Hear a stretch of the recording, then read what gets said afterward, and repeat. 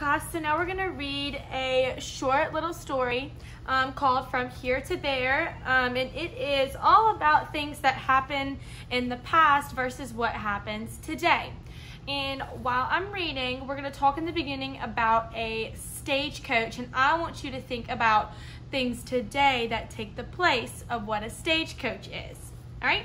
So this is From Here to There. Here is a look at how people traveled long ago and how we travel today. So long ago, many years ago, people traveled in stagecoaches pulled by horses. The trip was slow and uncomfortable. So this is a look at the stagecoach pulled by horses. Very slow and very uncomfortable. Next, people traveled by train. The ride was not comfortable. Then along came the car. At first, very few people traveled in cars. The roads were bumpy and full of dust. Before long, some people were traveling in small, noisy airplanes. The airplanes could not go far, however. So think about how uncomfortable it would be if your ride to school every morning was the roads were all bumpy and full of dust. You wouldn't be very comfortable either, right? Today, many people use cars to get from place to place. Now cars are fast and comfortable. The roads are good too. People also travel by bus. Buses hold more people than a stagecoach ever could. So I know that, I don't think many of us ride the bus to school, but I know that some of us ride the bus home from school or ride it to after school care. So we know how many people can fit on a bus, and we've been on field trips and we know that buses can fit so many more people than the amount of people that you see on this stagecoach right here, right? And we know, of course, that our roads are nice and pretty nowadays. People also take the train to work or on longer trips. The train is clean, comfortable, and fast. Some people fly in jumbo jets.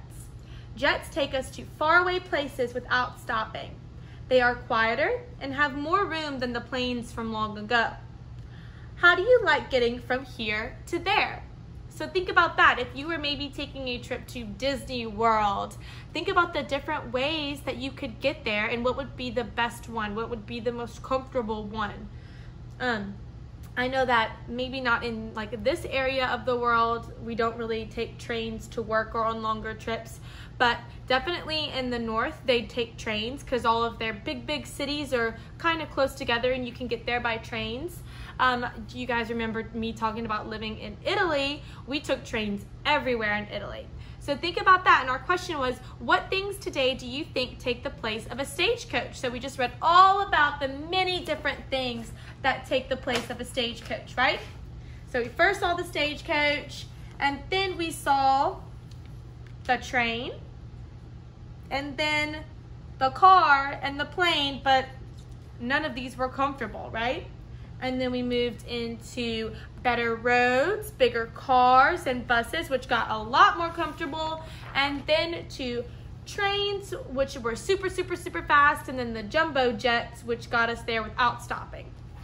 All right, we are going to talk tomorrow about the King of the Winds, which is a story that we should have read before we stopped for Easter break, but because we threw in an Easter book and an Easter craft, I said we'll just wait until afterwards. So I'll read that tomorrow, and then we're gonna go over vocab again tomorrow. So you guys keep practicing those sight words, the 2 new sight words, and keep watching all the videos.